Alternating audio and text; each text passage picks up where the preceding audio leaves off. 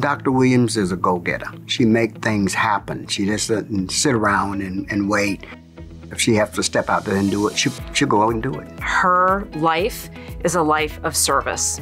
And through higher education, she has been able to touch so many lives, whether it's her students, whether it's faculty, staff, the community. Tonjua is one of those people that when she sees somebody, she always looks for whatever that light is that's inside of them to make it shine brighter, for them to straighten that crown, and for them to be the best that they can. She is genuine.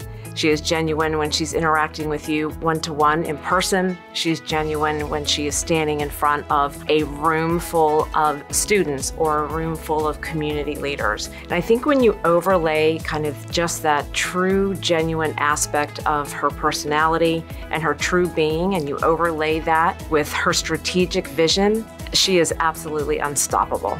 She's an employee who came from the bottom, all the way from the bottom, all the way to the top. And so she understands a little bit more than the person who just walks in from some big university somewhere and runs this college. She knows what it is to be in the student department, processing aid for scholarships and those kind of things, but she also knows how to manage people, and that has been her success.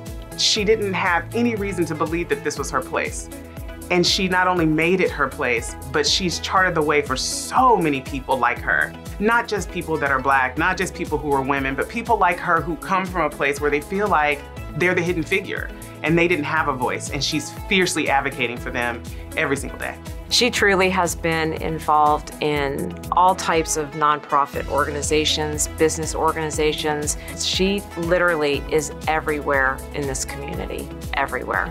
This is an honor that I'm sure that Tonjua is going to receive, knowing that the spirit of her mother and her grandmother are right there behind her, because for so long, there was no reason for her to believe that she had a seat at the table. I mean, she's come from very, very humble beginnings, and she was the financial aid person at St. Petersburg College, and now she's running this institution.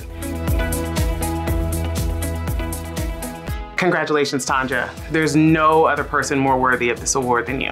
Tonjua, congratulations on being inducted into the Tampa Bay Business Hall of Fame.